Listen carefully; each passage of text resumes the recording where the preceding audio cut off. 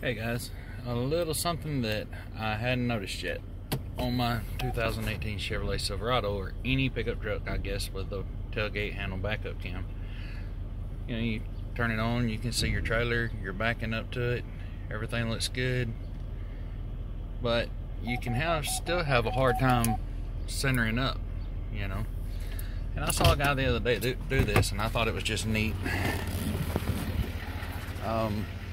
Never really thought about it before myself, but when you come back here and you take your tailgate down, you grab this and pull it back to you, and then come up and hook it over the striker.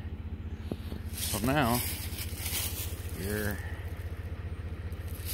tailgate is shining, the camera is shining more down on the hitch. So back in here and check this out. So now when I put it in reverse, you can kind of see a whole lot better view of where it's at. I know I'm pretty well under it right there.